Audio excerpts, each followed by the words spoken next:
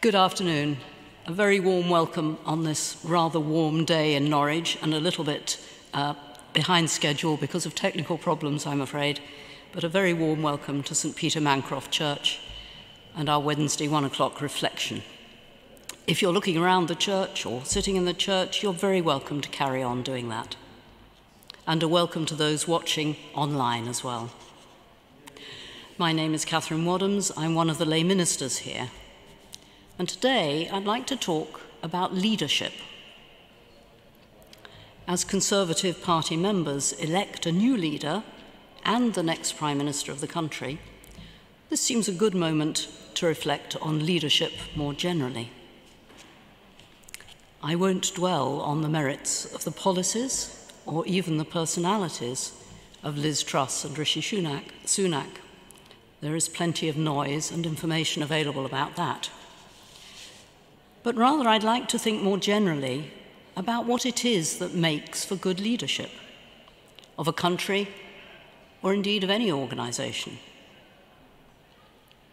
The management literature is full of inspirational writing on 10 ways to recognise a good leader or 5 tips for effective leadership. These are often built around confidence, optimism, decisiveness, passion. But I was interested to see humility introduced as one of the factors. As in any contest where each side is trying to persuade people to buy for their particular product or vote for their candidate, rather than the opposition, humility doesn't often feature very largely in the current election. But St. Benedict of Nursia had quite a lot to say about humility in his rule, which underpinned the religious communities which he founded 1,500 years ago, initially in Italy. This rule remained the basis of the majority of monasteries and convents in the centuries which followed, including the one here, based at the cathedral in Norwich. They still read extracts from the rule in recognition of their Benedictine foundation. Benedict himself was born into a wealthy family, but when he went off to Rome as a young man to be educated, he rebelled against the pleasure-seeking ways of the city. Interestingly, he particularly disliked the Roman approach to leadership, which emphasized power, privilege, prestige, honor. He stopped his studies, became a hermit, and lived for 3 years in a cave, relishing the solitude and seeking God. It's ironic, I think, that his reputation for wisdom, humility, and godliness drew large crowds of people who did want to follow him and called to him to lead. So he established communities where followers could also seek God and confront the contemporary pagan culture, thus founding the monastic tradition in Western Europe. It was for these communities that he wrote his rule, 73 short chapters of guidance. More than half of these deal with how to be obedient and humble, and how to deal with members of the community who are not. About a quarter of the chapters deal with the work of God, and a 10th with managing the community. Leadership courses are a common part of organizations today, and often provide a valuable opportunity for reflection and exchange of ideas. I remember when our head of department went on such a course when I was a young lecturer. He rearranged his office to be less intimidating for visitors and colleagues when he returned, and was obviously trying to implement a more gentle approach than his natural, rather noisy bluster, rather to our amusement. Many of us felt we should have been sent on a corresponding followers course to know how best to respond to this new head of department. I think things slipped back into their old ways pretty quickly. Perhaps we should all have studied the Benedictine rules together. Benedict suggested 12 instructions on humility, and these have been translated into modern guidelines by many management writers. The ideas remain really quite relevant.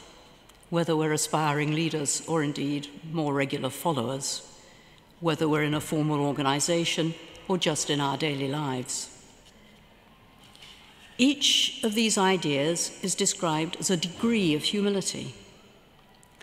And what I'm going to read out is their modern aspects as described by Craig and Oliver Galbraith in a much-quoted book, Classic Management Secrets You Can Use Today. Here's their suggested template. First, follow the basic rules of courtesy and the organization. Model good behavior to those around you. Second, curb your personal desires, particularly for fame and achievement, ever aware of the dangers of pride and arrogance. Third, obey others, placed over you in positions of authority. Fourth, endure affliction. Humble leaders willingly turn the other cheek in situations of conflict and work towards peace and harmony. Fifth, acknowledge your weaknesses. Be honest and transparent about your own limitations and weaknesses, and communicate these regularly to those that follow you. Practice contentment. Try to be content in your current position, your job, your general situation in life. 7, reflect honestly on your own contribution and don't seek to place the blame on others. 8, obey the common rule. Obey all the organizational rules, not just in the letter, but in the spirit. 9th, understand that silence is golden. Humble leaders control their speech and adopt plain and clear avenues of communication. 10, consciously seek to cultivate humility and understand what this means in an organizational setting. 11, speak simply, talk in a low voice, speak gently and with kindness to everyone in the organization. And lastly, act humbly in appearance as well as in the heart. Benedict's version of this last guideline was that a monk should show his humility in his posture. He should always have his head bowed and his eyes towards the ground. That might not be very practical for us, and I interpret it for today as not always looking around to see where the main chance might be. I suppose don't show off might be another modern interpretation. When organizations I've been in have needed to identify a leader, perhaps a head of department, I've often felt that the best candidate would be someone who doesn't want the position. Often the people who do want to be leaders do so for reasons which are diametrically opposed to these principles of humility, because they are sure that their ideas are better than others, because they seek the power and the glory which Benedict rejected when he went to Rome, while those who do have good qualities don't seek such privilege and prestige. It can be a difficult conundrum for those who are choosing leaders either in organizations or indeed in political parties. And what do we expect of our leaders once they are chosen? Good communication for sure, both in listening and speaking. But one role of leadership is making difficult choices where there's no obvious right answer. The debates between Liz Truss and Rishi Sunak and their supporters over how best to tackle the cost of living crisis and the energy price increases demonstrate that there aren't likely to be easy answers. And these choices have to be made by fallible humans, however much their supporters hype their credentials and rubbish those of the opponents. Part of the humility of a leader is knowing that they'll sometimes get things wrong and being open with themselves and with others about this. Unfortunately, we don't see much room for fallibility in the current contest. But let's hope that the winner will practice some humility when they become leader of their party and of the country. and that those of us who might be critical will understand the difficulties which they face, as well as be constructive in suggesting alternatives. Benedict's approach may be particularly relevant for Christians today in a largely secular world. Conditions are not so different from Benedict's time, 1500 years ago in Rome, when the prevailing faiths were pagan and fed those ideals of power-hungry leadership and sense of privilege. And I can't help wondering what we might learn directly from Jesus' own model of leadership. He is often described as a servant leader, and in terms of humility, he was very clear that his inspiration and influence came from his Father rather than himself, and that his own successes reflected God's glory. But he was also not afraid to challenge, particularly the established powers of his time. And his message followed the Jewish tradition of favoring those without obvious worldly power. I'm not sure how good he would have been at obeying others, except for his own Father in heaven, or indeed organizational rules, or keeping silent.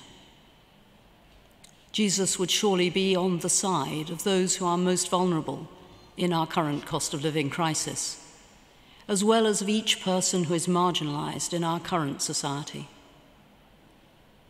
He provides a model for us to be not only humble, but also subversive in challenging any leader who does not share these priorities for the weakest in our society. So Benedict's steps towards humility are a really good starting point for any community or organization, including a political party, providing space also to listen to prophetic voices. One thing all good leadership has in common is the humility to listen to others and to hear ideas and experiences which are often drowned out by those who shout loudest. This would help in implementing Benedict's advice that a leader should temper all things, so that the strong may still have something to work for, and the weak may not give up hope. The strong have something to work for, and the weak may not give up hope. Not a bad rule for any leader, including that of our country. Thank you.